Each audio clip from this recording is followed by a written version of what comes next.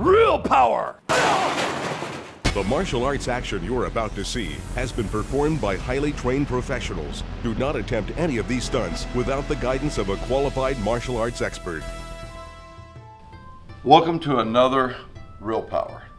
Today we're going to do the more mystical side, the spiritual side of the martial arts. Back in Japan, in feudal Japan, in order for a 5th degree black belt, who is considered an expert, 1st, 2nd, 3rd, 4th, and 5th degree black belts are experts in karate.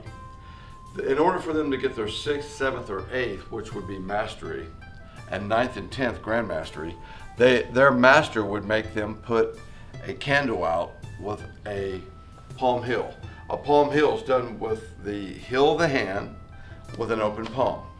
And the reason they use open hand techniques is because if I was to punch an opponent, my wrist could collapse and I could break my wrist and lose power. It would work as a shock absorber. But when I do a palm heel to the chin, a palm heel to the solar plexus, or a palm heel to the nose, nothing collapses. We teach this to a lot of women. Women have weaker wrists than men. And that's just a fact, a gender fact. But what in feudal Japan, they would have them throw the technique properly, perfect.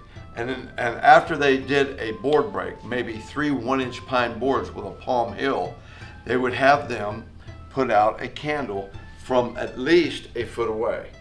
Now this candle's more than a foot away from this table, from the end of this table. I'm probably going to be 2.5, 3 feet away. And before I do it, I am a 7th degree black belt in Taekwondo. Star, my student here, is a 2nd degree black belt in Taekwondo.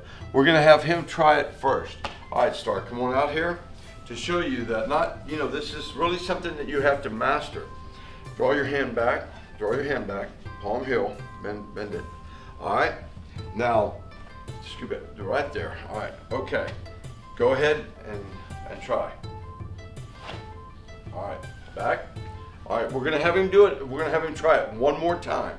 This is a 2nd degree black belt. All right, go ahead. All right, thank you very much, bow.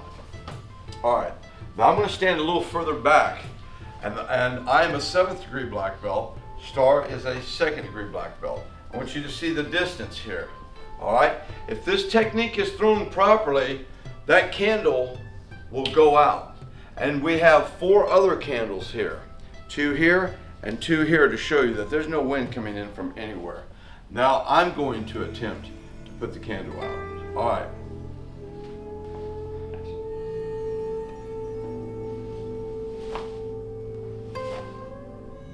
And voila, we put the candle up with a perfect palm heel. And that is Real Power for today.